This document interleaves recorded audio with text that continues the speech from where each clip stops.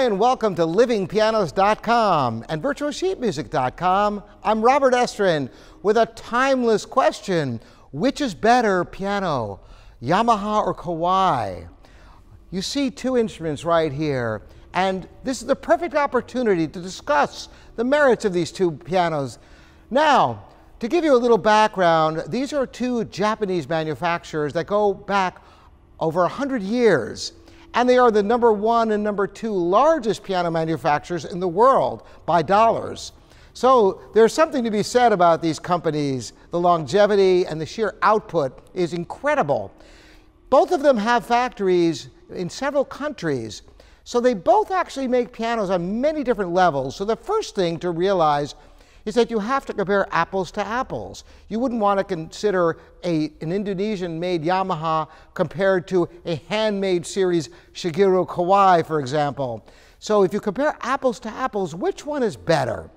Well, honestly, it really comes down to personal taste to a great extent. But let me give you some guidelines so you can determine what you feel is better for you.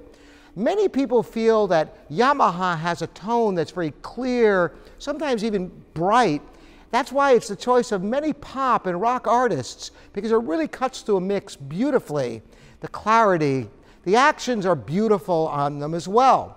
Now, what about Kawai? Well, Kawai also has wonderful actions. They have their blackjack, the new composite actions, many technologies that many people appreciate. Some people feel that the Kawais have a warmer tone than Yamaha in general. Realize that a tremendous amount is up to voicing of the piano. That is, the shape and the hardness of the hammers. So brightness is really a subjective term.